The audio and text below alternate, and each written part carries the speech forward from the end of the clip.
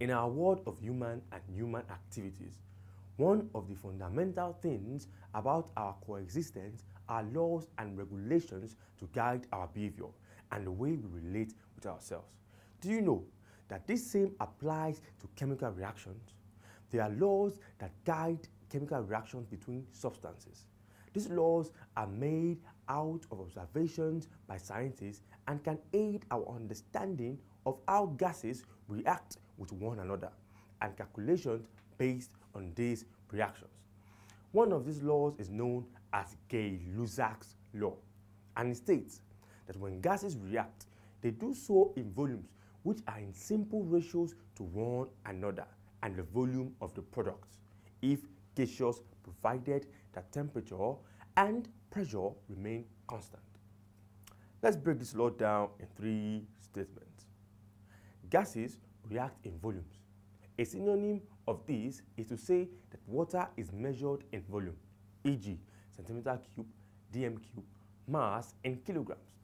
The volume of the gases reacting are in whole numbers ratio with one another and with the product of the reaction if the product formed is also in gaseous state. Let's use an example of how steam, which is water in gaseous state, is produced. It is formed when 2 molecules of hydrogen react with 1 molecule of oxygen to produce 2 molecules of steam. This reaction takes place in volume, which means that the volume of 2 molecules of hydrogen, the volume of 1 molecule of oxygen react together, and the volume of 2 molecules of steam, which is the product, are in ratio, which will be in ratio 2:1:2. Temperature and pressure must be constant. So, this law can be applied in calculating the volume of reacting gases. For example, to calculate the volume of oxygen required to burn 500 cm³ of methane completely. Both are gases, and the first rule to calculate is to write a balanced chemical equation for this reaction. Why?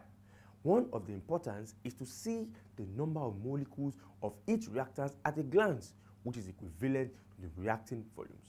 We have 2 CH4 gas plus 3 O2 gas gives us 2 CO2 gas plus 2 H2O gas. So, by Gay-Lussac's law, 2 volumes of methane require 1 volume of oxygen for complete combustion. Therefore, 2 cm³ of methane requires 3 cm³ of oxygen for complete combustion. But note that from the question, we were given 500 cm³. So let the volumes of oxygen that we burn 500 cm³ of methane be x cm³.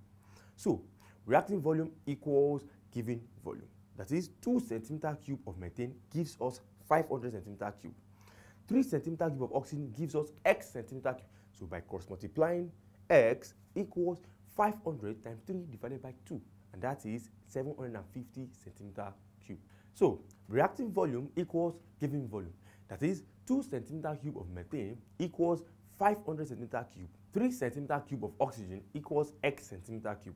By multiplying both sides, x equals 500 times 3 divided by 2, and that is 750 cm³. So Gay-Lussac's law of combining volumes has guided us to understand how gases react and how to calculate the volume of reacting gases in simple ratios. Thank you very much. I hope you enjoyed this class.